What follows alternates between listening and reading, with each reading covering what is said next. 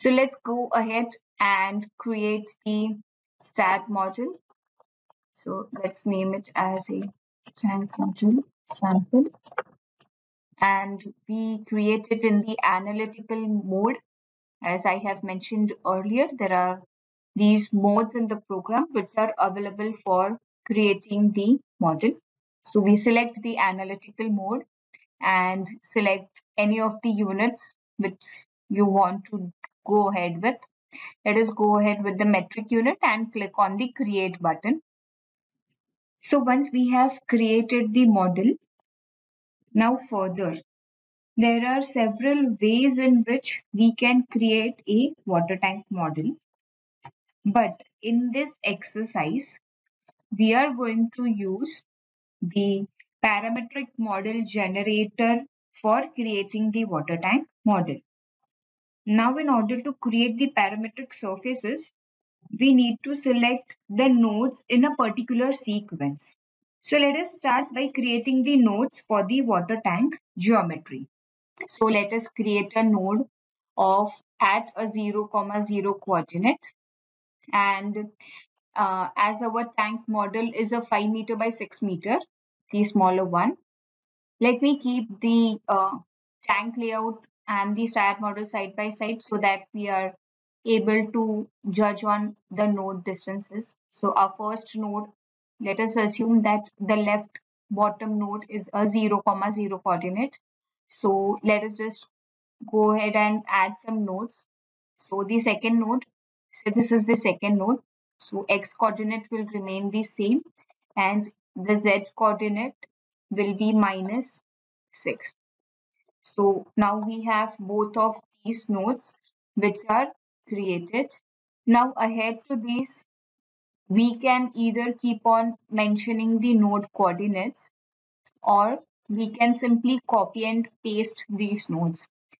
So let us go to the top view and select the node cursor to select these nodes and simply copy and paste nodes at a distance of 5 meters. So in the x direction, I say paste it at 5 meters and simply click on OK.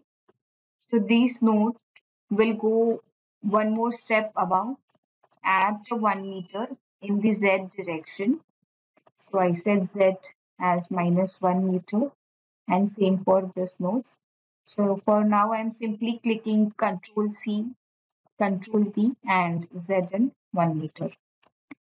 Now once both of these nodes are created, I'll select both the nodes, copy, paste nodes at a distance of 12 meter in x direction. Okay, so this node geometry for me is ready, and the node data automatically comes in here. Let us go to the 3D view. So now this is only in the plan XY. Now we need to select all these nodes and push it up in the Y direction. So again, copy, paste nodes. Okay. So before that, we have the smaller tank, which is just up to a height of 4.5 meters. So let me paste it at 4.5. Click on OK. Now again in the view, we select these four nodes, copy and paste it at a height of 7 meters and click on OK. Now if we come back and see in the 3D view, these nodes will appear in like this.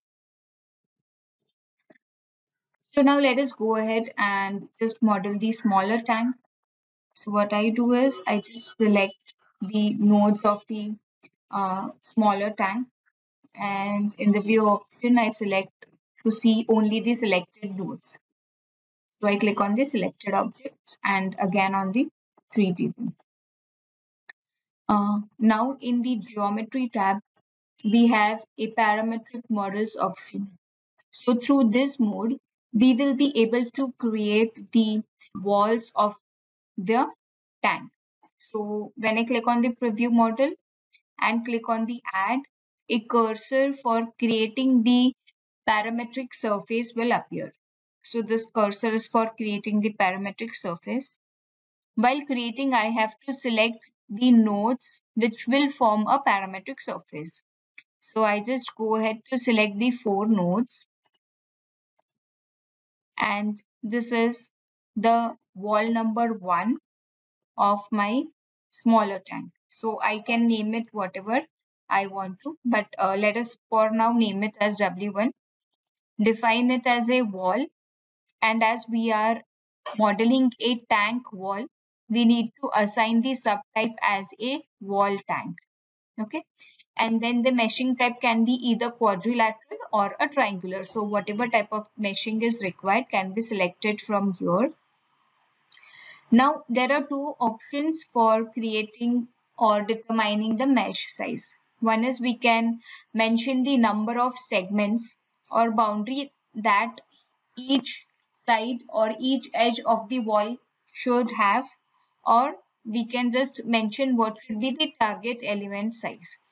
So by default, target element size will be shown by the STAAD Pro. But if we want to just keep same for all the walls of the tank, we can just keep it that way. So for now, let us go with the default mesh size and just click on OK. So once I click on OK, a mesh will be just created, but it will actually form the plates only when I click on the merge mesh option. So as of now, the boundary of the mesh or the wall has been created. So as soon as I click on preview models, we see that we are not able to see, or the plates are not created. So once I click on merge mesh, the plates will also be created. So now when I go to select and select the plate cursor, I will see that the plates are also being created. Okay. So now in the same way, we will go ahead for creating other walls of the tank. So I just select the other 4 nodes. I have a practice of modeling the walls in a clockwise pattern so that the orientation remains the same. So this is, say, my wall number 2. Subtype is tank wall. And this is a very small target element size. So I just select it to be 1 meter and click on OK. So now it has created a mesh, and again when we click on W2 and click on merge mesh, the mesh will be created. So in the same way, we can go on creating the different walls of the smaller tank as well as the bigger tank.